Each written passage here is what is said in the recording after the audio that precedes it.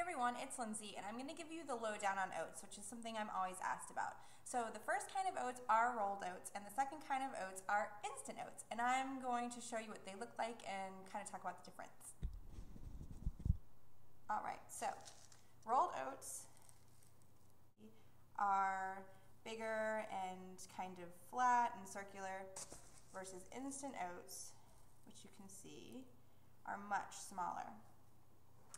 Good thing about instant oats, you can use them instead of breadcrumbs in almost any recipe, especially my recipes like for my bean burgers. You can just use instant oats, and I actually think that they work a little bit better than breadcrumbs.